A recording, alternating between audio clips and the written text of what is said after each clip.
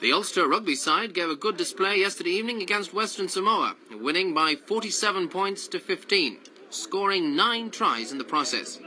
It was a big improvement on Ulster's recent form, but disappointing for the Samoans, who have conceded 96 points in their 2 Irish matches so far. They play Connacht on Saturday.